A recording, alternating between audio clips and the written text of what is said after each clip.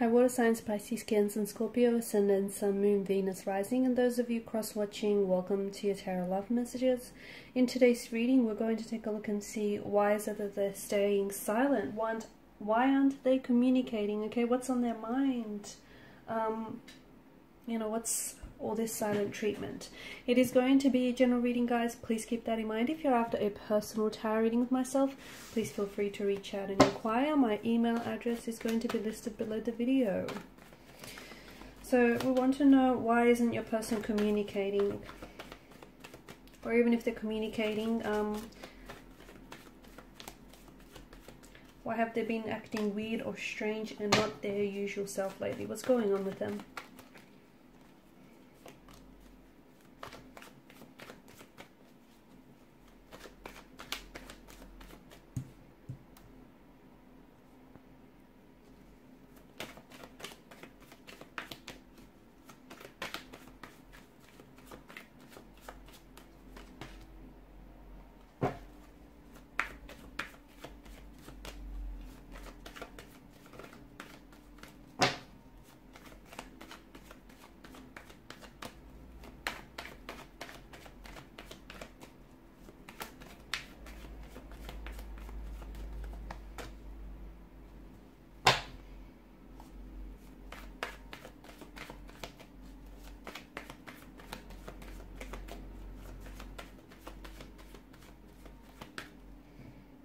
Actually, let me bring this one here, pull out another one. Alright,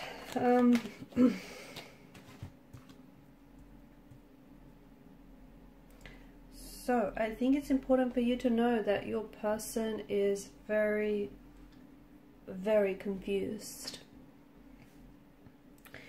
There's a lot of inconsistencies, there's a lot of emotional as well as mental uncertainties in your person's energy.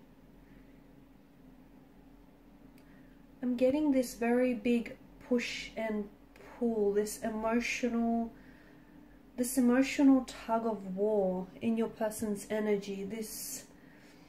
Right now they're basically entangled in a very painful, in a very turbulent emotional tug of war. This person is just, I feel like they have all sorts of emotions going on inside of them, okay? Five of Wands, I feel like they're trying to fight their feelings, okay? I also feel like they're struggling instead of, and this is what's making it worse, because instead of confronting or instead of processing some of these feelings, they're getting very overwhelmed because they're trying to suppress, or they're trying to push, you know, there's pushback and there's a resistance towards what they're feeling, and they're getting very fatigued. There's a lot that's going on with your person's energy, and I can see that they're very frustrated, that they're very angry as well, and I can see that they're feeling powerless. They don't want to feel this way, because what happens is they feel as though they have no control over their situation, they have no control over their feelings, you know, over the situation with you as well, but they don't know how to stop feeling this way. They don't. The more that they try to fight and resist, the worse that it becomes. So your person is definitely confused. I feel like they want to communicate, but they don't know how to say. Or even so, they just don't know whether communication is a good thing. I feel like there's a lot of feelings here that they can't get rid of. And they're trying to, don't get me wrong, they're trying to get rid of these emotions, but they're going about it all the wrong way. So, you know, they're trying to avoid them, they're trying to suppress them, they're trying to resist them, they just wish that whatever it is that they're feeling right now would just hurry up and be over. And, you know, although this is a natural, okay, I feel like this is only a natural response to what they're going through, because nobody likes pain, nobody likes feeling, uncertain or confused. But the problem is that, you know, some of the ways that they're trying to get rid of some of these emotions that they're feeling might work in the short term, but they will not work in the long term. In fact, what it's going to do is going to amplify and magnify these feelings overall. So your person is very confused. It could be some, you know, about themselves, because I feel like there's some personal factors that are going on here. They may be very confused about the direction they should be taking in life. They may be very confused about how they feel about you, how they feel about themselves, or even a personal situation or a family situation that they have going on. I also feel like there's more, I feel like they're very uncomfortable right now, okay? And this is probably the most uncomfortable that your person has been in a long time. And to me, it feels like this person, the best they can do is try and let go of the resistance, but they're not, because they're fighting their feelings. And even like, for instance, they want to reach out and they want to communicate and they want to tell you the truth. But at the same time, they don't want to talk about what's going on with them. They don't want to talk about their feelings. They don't want to talk about, you know,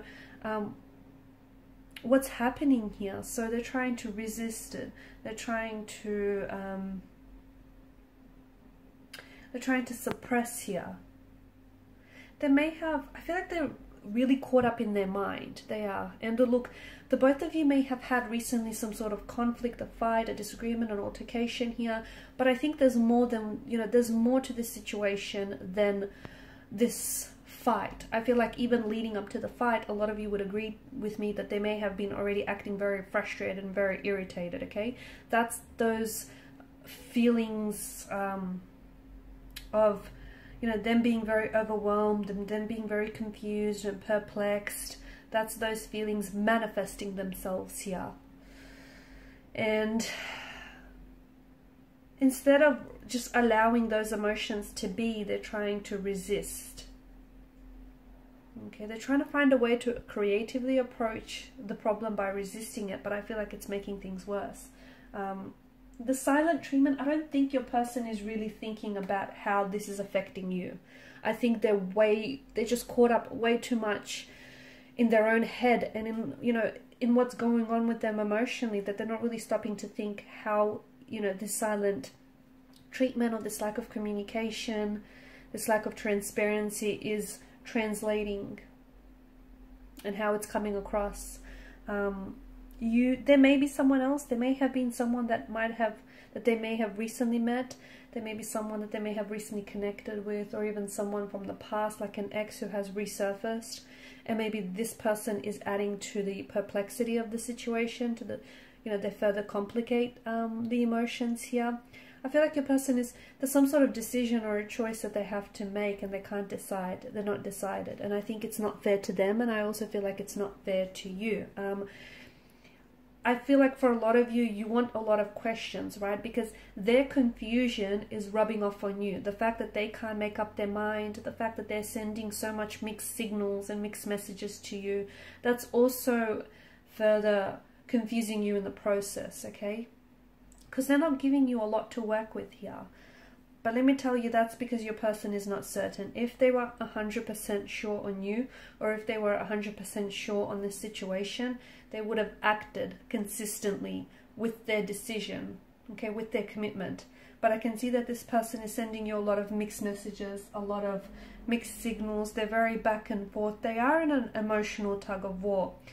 Be careful with the presence of the Moon card, because everything is not as it seems, okay? I feel like there's a lot more depth to this situation, and there's a lot more than you know, or there's a lot more than they reveal. There could be someone else, as I've mentioned earlier. There could be something else, okay? It may not have, the fact that they're acting weird or strange or even not communicating, he might not have a lot to do with you. That's the other thing. Because this person isn't communicating or isn't saying much, you're then, you know, you're using all this silence to then, you know, gather and collect your thoughts, and you're trying to sort of, you know, dissect and piece things together. Like, is it something you said, or is it something you've done? I feel like someone, he owes someone an explanation, he owes someone an apology, but it feels like if they come in with an apology, or if they come in with an explanation, what they would have to do is then they have to, you know, they have to become honest with themselves. And I feel like this is where the person, because we spoke about this person going to extreme lengths, avoiding feeling their emotions, avoiding confronting the situation. So if they do owe you an apology or an explanation, what that means is then they have to get truthful and honest with them.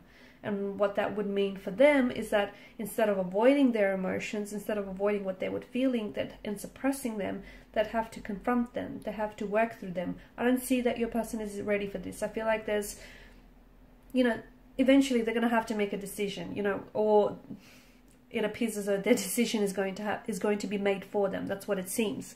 However, I feel like it's not fair to you, and it's not fair to your connection with this person, because, you know, they're kind of straddling the fence. They're not, there's a lot that's going on with them, but they're not communicating this to you. I don't think that your person is very expressive, or, you know, doesn't like to show their feelings. I do feel like you deserve to know the truth, because in a way they're keeping it from you.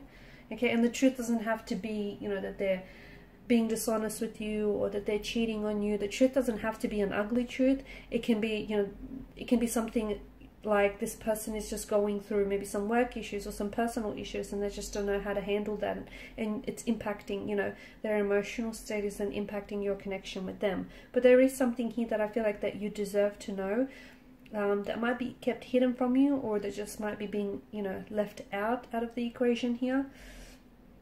But I can see that there's some sort of decision, some sort of choice that your person has to make, and they can't make up their mind here. And this is where you and the relationship is suffering as a result, because the person can't, this person can't commit to you because they can't commit to a decision or a choice. You get me? So it's like, you know, there's a lot of confusion, and that confusion is then also affecting you, and it's affecting and hurting this relationship as well. So they're not, I don't think they're playing games, I don't. It could be that, but I think it's more to do with the fact that this person is so in their head about the whole situation, or is in their head about, you know, whatever it is that they're feeling and whatever it is going on for them personally, that they're projecting some of what they're going through onto the relationship, and they're not really understanding how it's coming across. So I think it's more that, I think just your person is so wrapped up in their head that they're not thinking about how their lack of communication or their silence can be interpreted as, you know, a whole heap of things, right? Okay guys, and these are your messages. Thanks so much for watching and listening. Please show your support by liking, sharing and subscribing to the channel. Bye.